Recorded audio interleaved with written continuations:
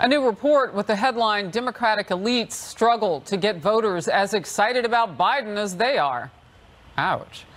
Former Democrat Senator Dennis DeConcini says Democrats just don't have any choice. He may be too old and stumble a bit. The problem is that Democrats really have a problem if he didn't run, because Vice President Kamala Harris, I don't think she could be elected. We're kind of stuck with Biden because of that, end quote. Shermichael Singleton, host of the Shermichael Singleton Show on Sirius XM. Kevin Walling, former Biden campaign surrogate. All right, Shermichael, I'll start with you and your take on what we just heard. Yeah, I mean, look, Harris, I'll simply say a lot of Americans look at the president and they feel he's out of touch.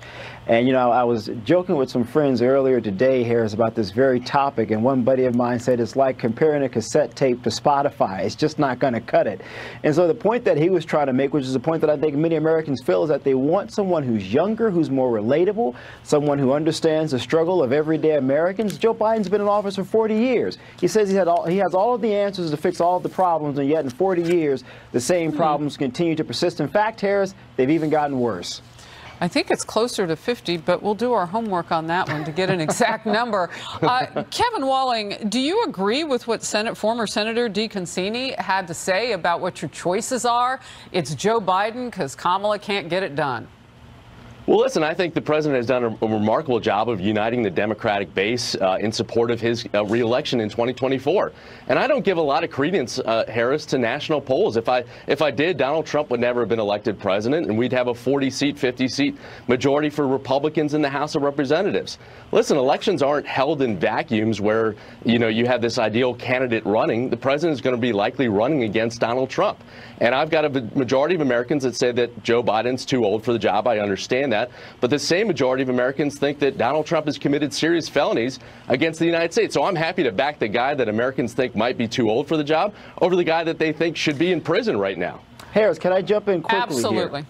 So, you know, to all fairness to what Kevin just stated, many Americans also believe that Donald Trump would do a better job on issues such as the economy. It's why when you look at that recent Wall Street Journal poll where 60% of participants said, hey, I don't like the economy under Joe Biden. I liked it better under Donald Trump. And then when they asked, well, how do you feel about some of the alleged things that have been accused of the former president?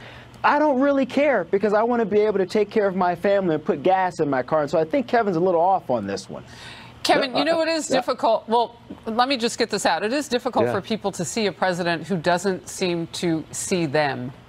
He says, watch me, but he doesn't say, I'm watching all of you too and I feel your pain.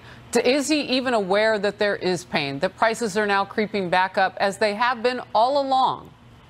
Harris, it's an excellent point, and I actually agree with Shermichael. I think we've got to do a better job of connecting with the American people on the economy. We can't just talk about statistics and the fact that, you know, the job situation is the best it's ever been in 50 years, that inflation is down from that 9%. It had ticked up, as you just talked about with Vivek Ramaswamy, Harris, but we're working on those issues. And I do think there is a disconnect when you look at polling. And that's why I think you saw the president on Labor Day talking to that union in Philadelphia saying, you know, Donald Trump is the only president in over 100 years to leave office with less jobs on the books than when he started. And I think that's you're going to see more of that contrast message come November. All right, shaking your head. 10 seconds, Shermichael. Yeah, jobs is not a good metric, Harris. Most people can find a job, but the wages haven't increased with inflation. That's a good thing for this country. I have a job, but I'm not able to pay for my rent or my mortgage. That's not a good thing, Kevin. That's a terrible thing. A good thing that people can find jobs that are well-paying and the wages are up.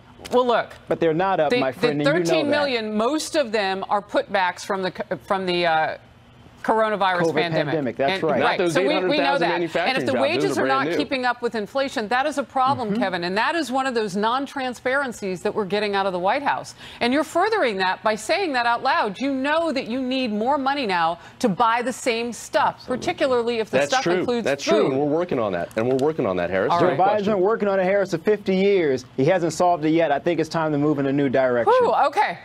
You guys, buy each other a burger. I know you like each other. We always do. He's my buddy. You do. Thank you very much for the debate. Thanks, Harris. Thanks, Harris.